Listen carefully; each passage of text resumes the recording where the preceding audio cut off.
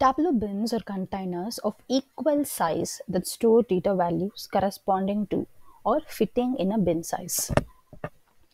We can say that bins group a set of data into groups of equal interval or size, making it a systematic distribution of data. In Tableau, data from any discrete field can be taken to create a bins. We mostly use measures fields to create a numeric bins. Bins are very useful in data analysis as they provide a systematic data range that helps us organize information better and discover pattern easily. Let us see how to create a bin with measure values. Here you can see that we have these are all the measure values, okay, the discount, sales, quantity, profit. Okay, you can create a bin by right clicking on any measures, and if you click on create you can see the option called bins. So once if you click bin, because already I have a sales bin, so it is showing that sales bin too. You can change it. Okay, so the default size bins will be 447. So if you want to change the size, you can change the value from 1 to any number. Okay, so I'm just giving 1.5 and it will show the range value. Okay, so minimum you can give like 0. Okay, and we can go maximum up to 22,633 sorry 22,638. So I'm just giving 1.5. Okay, if you give suggest bin size, it will tell you what size you have to give. Okay, that is 447. You can also change this if you want it. You can change it to 10, you can change it to 1.5. So it's all up to you and how your visualization should look like. Click OK. You can see that the bin sales is created here.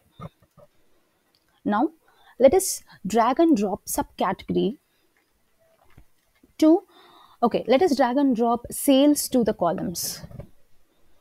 That is bin sales to the column. Okay, and the sales, that is the normal sales, to the row, and make it, instead of sum we have to change the measure to count. Okay, you can see the measure changes over here. Next we will drag and drop region to the color.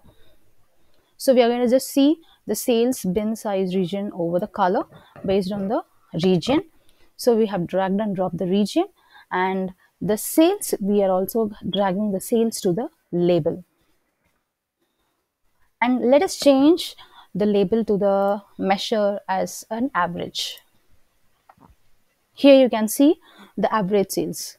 If you want to make it as a proper bin, you can do like, you can sort it either in an ascending or in the descending order. You can see the changes here.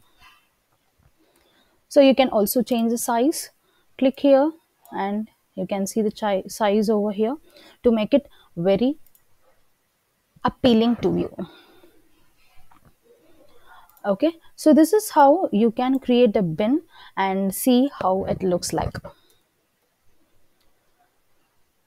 So if you want to see more labels to it, you can add some more labels into it. So here the bin field on the x-axis, okay, this is your, this is the x-axis where this is the bin field, okay, and this is the y-axis where we have the sales. Okay, so if you want to change the bin size, for example, after seeing this, if you feel like you have to change the bin size, you can just go to the bin which we have created, which is available in the data pane. So click on the drop down and right click here. You can see on the sales, right click, you can see edit option. Okay, click on the edit and you can change the value over here. Click 1 and if you press OK, you can see the changes in the bin. Okay, so it all depends on how the visualization you are going to create it and how appealing it should be. So you can change the color, you can change the size, so it all depends on your